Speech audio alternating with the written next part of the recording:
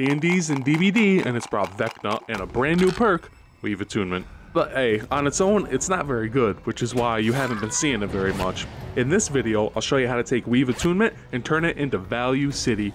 Every map, every killer, it's value after value after value. I actually feel bad for using it, but I also like winning, so, But for you, if you don't like survivors, or if you don't have any morals, then, hey, just let me show you. With Vecna and Maurice.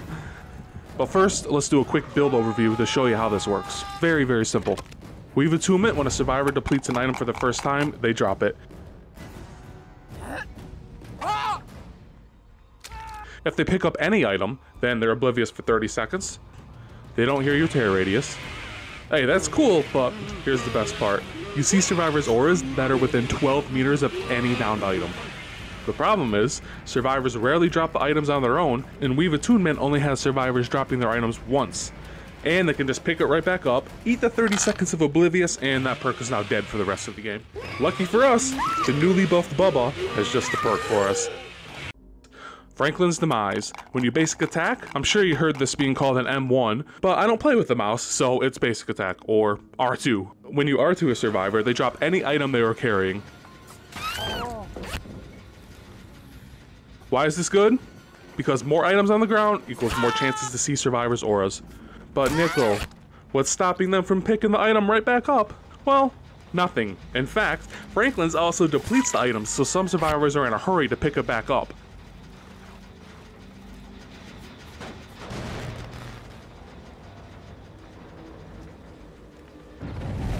Which is where Hoarder comes in. From Twins, Hoarder gives us a notification and shows us the location of any survivor who picks up an item or touches a chest.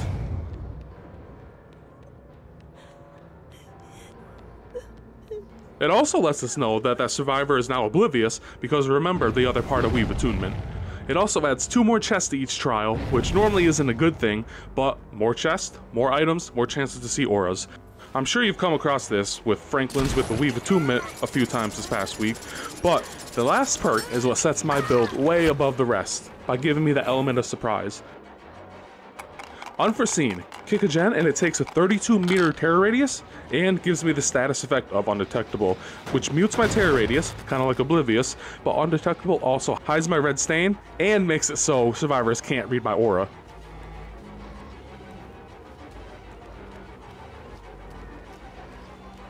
So here I want to get the chase arms going to lure the others into thinking that they're safe, but no, I'm right behind you.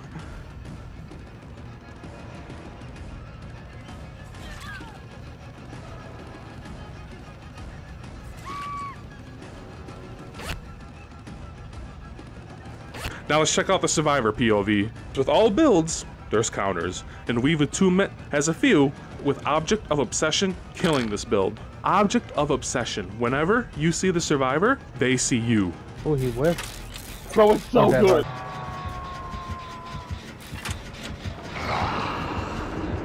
Fly all you want, I can see you. No, I can see you.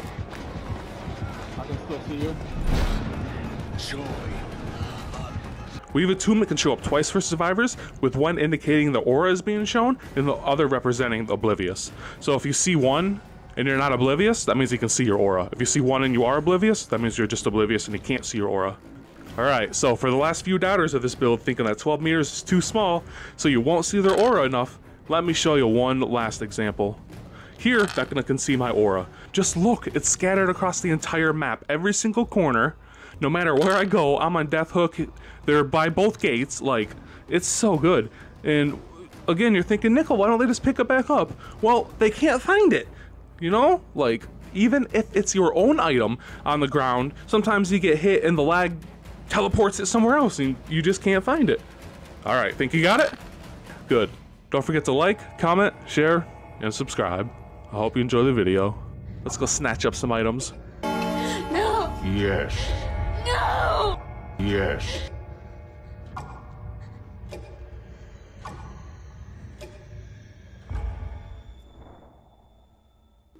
We got map pickers and hatch pickers. I'm undetectable because of my add on the Cloak of Invisibility. Whenever all my spells are on cooldown, I'm undetectable for 10 seconds.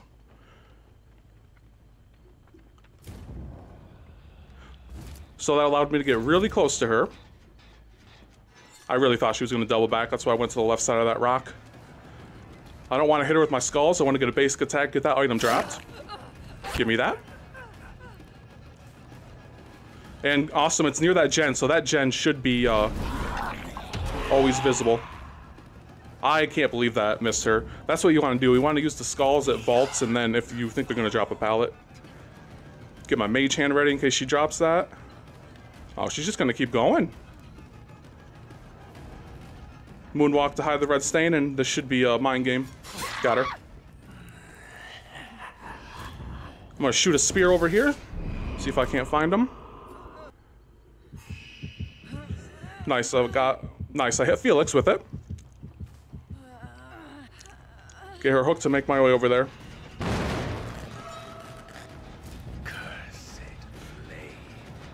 He does not have an item. He's the only one without one. I'm still gonna chase him, get a hit on him, but then I need to move on. And find someone else, because I need to get more items down. Get this for unforeseen. Didn't see that coming. Undetectable for 30 seconds. And that's exactly where it is.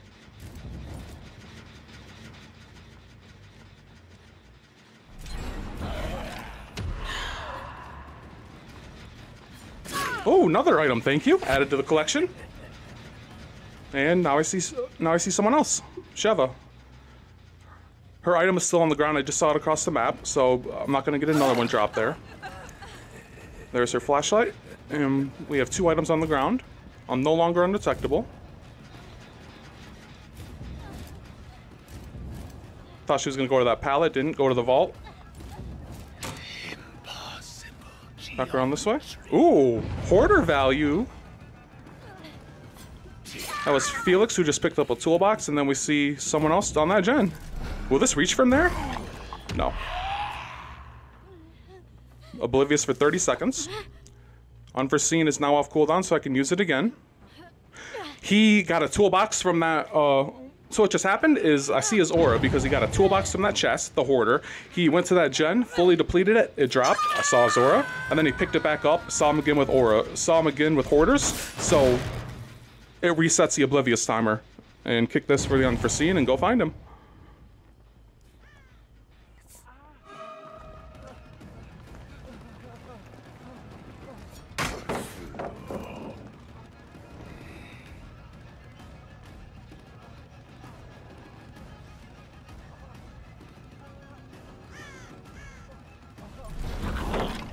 I can't believe that didn't hit.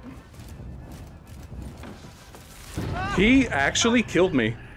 That's the worst thing I could have done. A grab that you don't want to get grabs because then he doesn't drop items. Because then they don't drop items. But they just still refuse to pick this up. I honestly thought I was going to get blast minded again. Another hoarder just went off. Oh, okay, kept going. Get my skulls out. Where did that medkit come from? There's just a random medkit in here. So someone must have picked it up out of, I bet it's a half-used brown medkit they got out of one of my chests. And then they picked it up out of a chest over here when I was behind the main building. Someone was close. This gen has a lot of progress. Ooh, I got someone with it. Get him picked up and get another hook going. We're doing pretty good. 4 hooks for 1 gen. Oh my god, I got power struggled. 3 hooks for 1 gen. 3 hooks for 2 gens.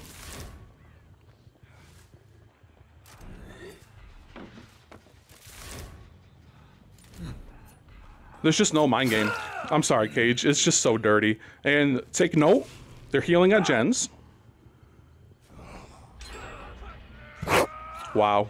That went from doing good to not very good. All of them go to heal at gens. Okay, good to know.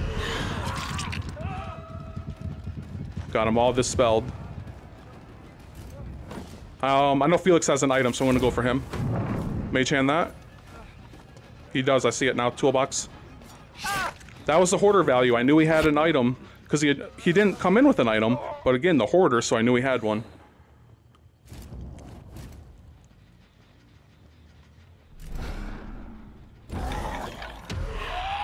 Oh, double duck. I really thought that was good because of the undetectable.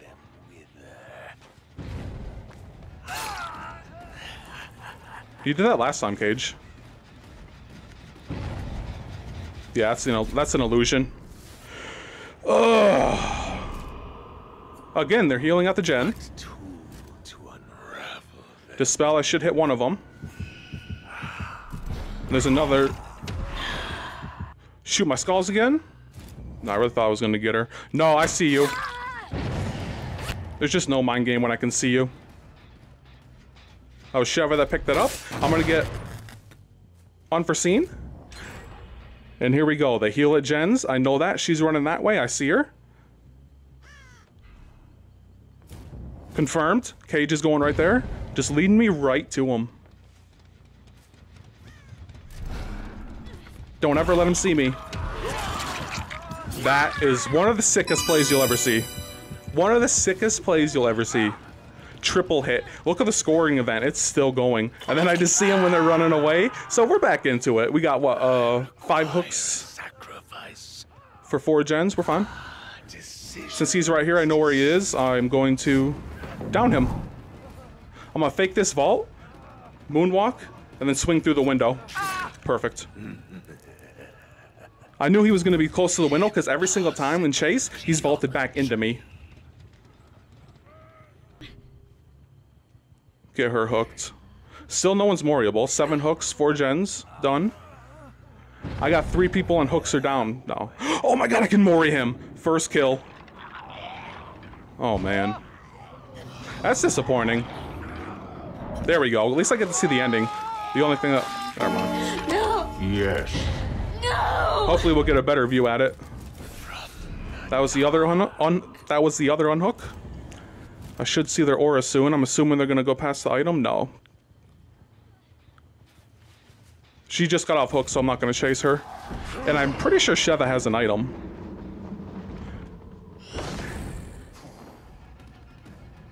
I can't tell. It's so hard to see if she's holding something with those gauntlets on. Sable just hit my mimic. Running right back into me.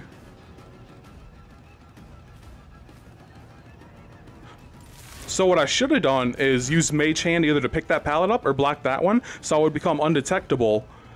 So there's no mind game at the shack, so because of the red stain, to hide the red stain, but it didn't matter either way. Didn't matter. Are you moriable? No. Not yet. And this is what the map's looking like right now.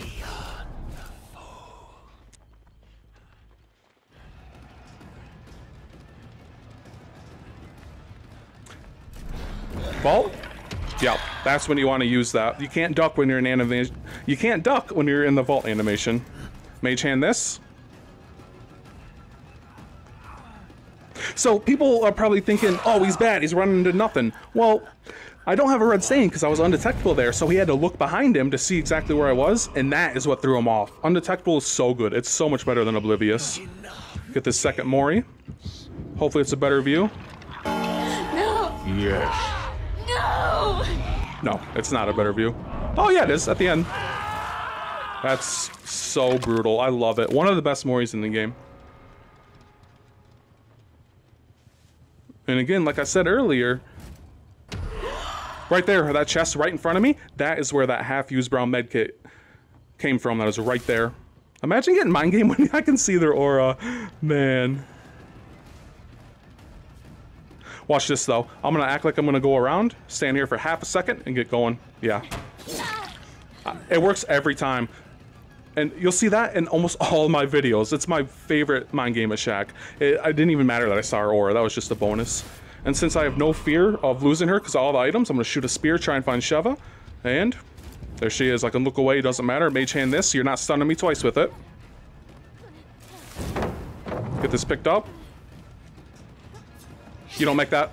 Dead hard. Move, move, move. Nice. I got just enough to block the pallet. And I will definitely recover my artifact. Yes. No slugging, because I know exactly where she is. Get that super quick kill. Now I need to finish her so I can get the trophy. Shack. Please don't be there. Please don't be there. Okay, I need to shoot these to slow her down to force her to duck. It was duck or be hit. Very nice. And oh my god, it's on the other side. Let's go. Let's go. Let's go. No life, right? Nice. We won. We did it. And there's only one hook stage left, which means she's Moriable. Let's go. Alright, well that pretty much do it. Hope you enjoyed the vid. I'm Nicolette Knight. Hopefully you enjoyed the vid. Like, subscribe, comment, all that good stuff. Until next time, see ya.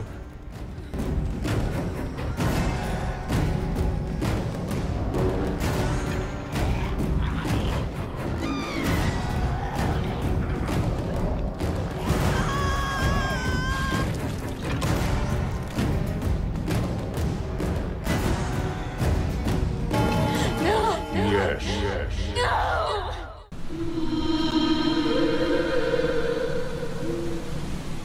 That's my... No. I don't know you! Corporate greed? Every day.